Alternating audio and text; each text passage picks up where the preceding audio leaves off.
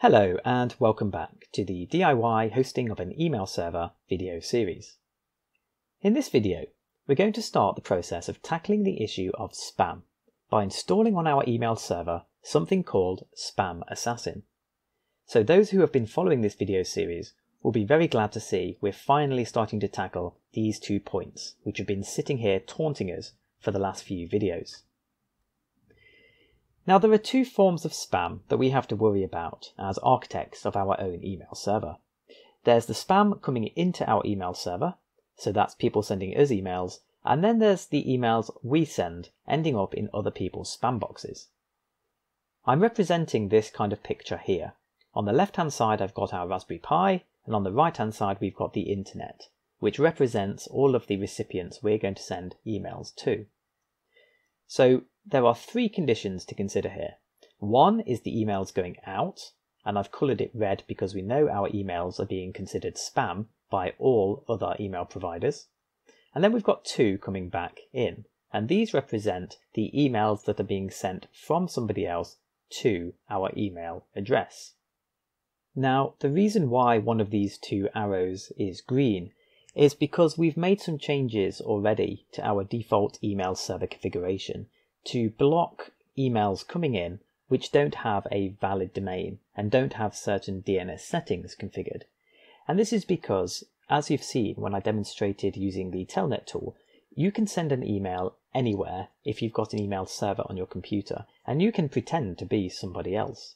So one of the checks that's made, which isn't set up by default on Postfix, but we have configured to be so, is to make sure that the email is coming from a domain, because that means the person who's sending the email, their personal details or somebody's personal details are associated with the domain from which the email has come. So in theory, there's a traceability. So by doing those configuration changes, we've at least made this part green and have prevented some obvious ingress points for spam into our server. The problem we've got now is that if a advertisement campaign is going on from a valid domain, which 9 times out of 10 would be considered spam, our system at the moment has no mechanism to check and detect that. So we're still open to the standard kinds of spam, the normal advertisements that you don't want going into your inbox. So we need some form of active spam detection on our server. Now, interestingly, one of the main solutions we will apply to the problem of receiving spam, which is what we're going to look at in this video, is also a required step to legitimize our server as a trusted email source. So by attempting to solve the issue of receiving spam, this arrow here, we're actually also going to tick a box towards allowing our emails which we send to be considered legitimate as well. Okay, so before we head over to the desktop and get going, I just want to mention what Spamassassin actually is, what it does for us and what it doesn't. So Spamassassin is an open source Apache project and it's very commonly used. And out of the box, it will function as a spam filter. But it's worth noting that it's even better at this job if you train it on your own mailbox where you've marked your mail as spam historically. If you already had a mailbox that was well established with lots of spam marked, this is very much worth doing, and it's something you should come back to after you've been running your mailbox for a while. But we shan't be covering that here, excuse me, because you do need an established mailbox to make sense of doing it. But as I've mentioned, installing Spamassassin alone is a great first level spam prevention technique, and it's a step towards validating our outgoing emails as well. The last thing I'll say is that Spamassassin only marks emails as spam. It doesn't sort them into folders, it doesn't manipulate the file system at all. So the behavior you might expect in a client, for example, a email is discovered to be spam and is automatically moved to the junk box, won't happen. What will just happen is the mail will be marked as spam. And you can decide how Spamassassin marks it as spam actually, and that's a setting we're going to do. But in order to get the behavior such that the email not only is marked as spam, but is also sent to the junk box, which is what we want, we don't want it in our inbox, we'll do the sorting using Dovecot's local mail transfer protocol. So don't worry, by the end of this, we will have a way of getting spam caught and moving it into the junk box. Okay, let's get over then to the desktop and let's make this happen. Okay, here we are on my desktop. I'm going to SSH into my Raspberry Pi as the first stage using my alias Pi setup right back in the WordPress video series. I'm going to clear my screen. Okay, so something we've not done in a while is run an update command. So the first thing I'm going to do is type in sudo apt-get update and press enter.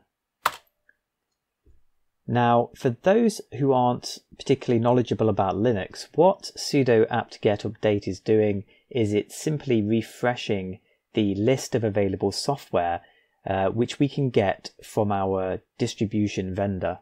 We're not actually installing any software, and we're doing that because every time we then run sudo apt-get install, we'll be pulling the latest version of that software, whatever we're installing. Now in this case, we're installing Spamassassin. So by running sudo apt-get update, we're making sure that we're going to get the latest version of Spamassassin available to us via our distribution provider. So I'm now going to type in sudo apt-get install Spamassassin. Remember, there are 4 S's in assassin. Okay, so sudo apt-get install Spamassassin, all one word. Press enter. Right, for me that actually took quite a few minutes, so I went away and came back. I've cleared my screen, which is why it's all disappeared, but I have now got Spamassassin installed. So you now hopefully will also have Spamassassin installed, and what we need to do now is make some changes to the configuration file, followed by running the Spamassassin software as a service on our Raspberry Pi. So let's start with making some changes to the configuration file. I'm going to use Nano as my text editor here. So I'm going to type in sudo, in case we require elevated permissions to change the file, nano for the text editor, and then /etc/spamassassin.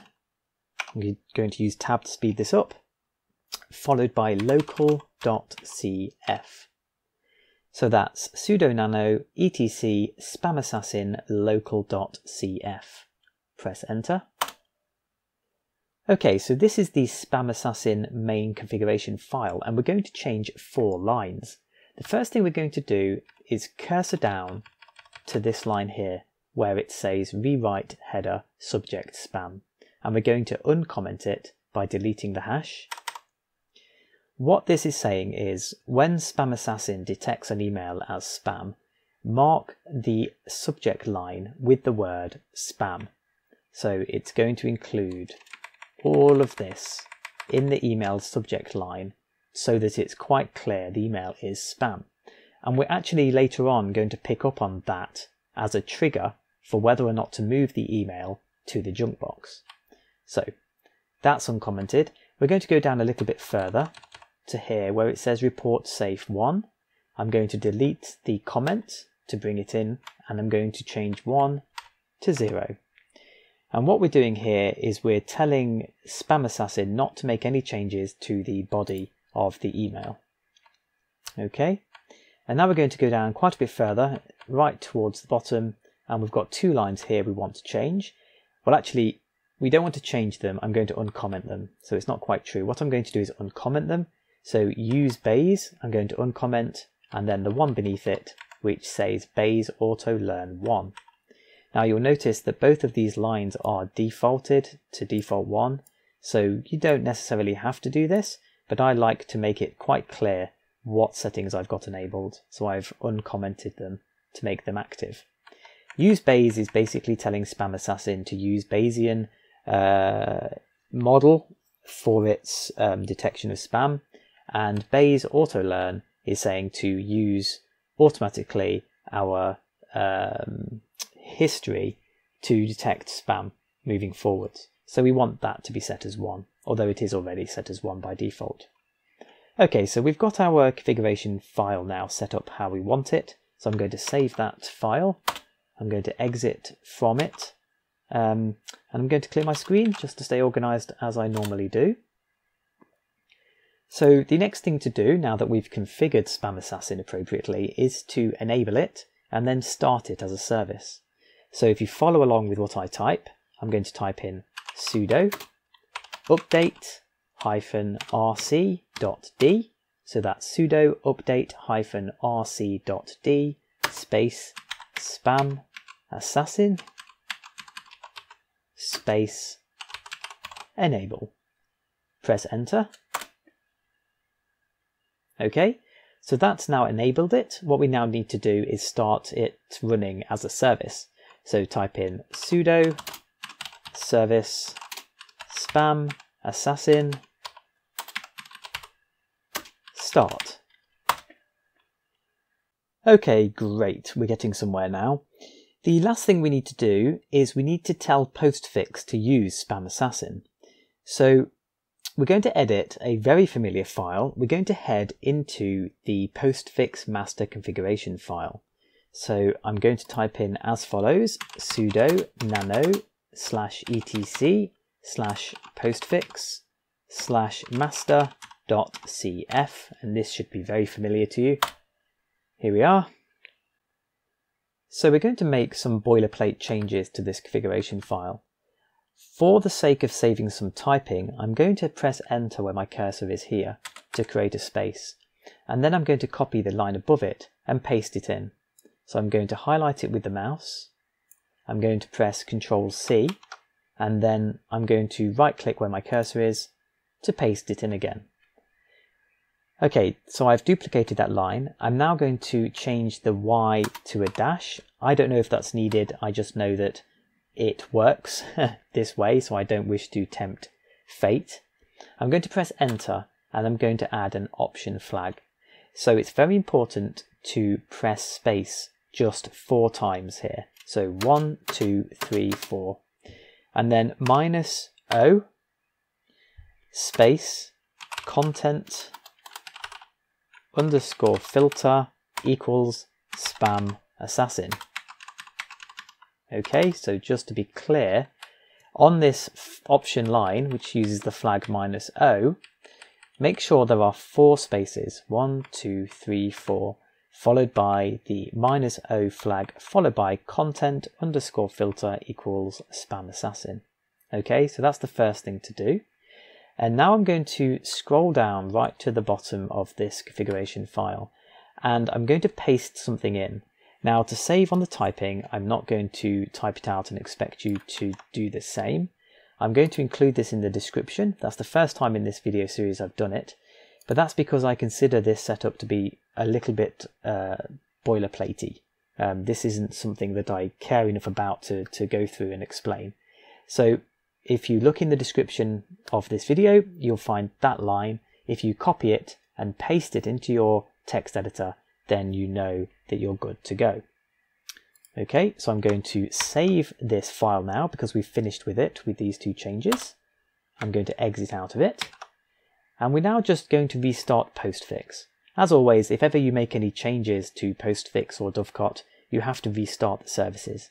So I'm going to type in sudo service postfix restart. And as always, it's always a good idea to check the status of the service after you've made a change to the configuration file. So I'm going to delete restart, and I'm going to replace it with status. And there we go, we can see that our changes have been accepted. So I'm going to clear my screen to be organized. And that brings us to the end of this video.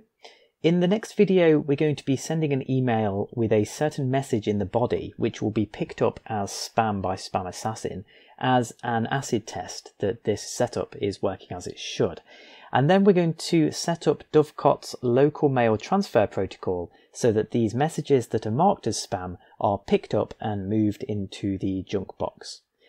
If you found this video useful, please do like it, and please do subscribe to my video series. If you'd like to support my work, or if you'd like access to videos before they're released, and there are quite a few that are being produced which aren't on YouTube, please do head over to my Patreon account and become a patron. I'd very much appreciate any support you can offer.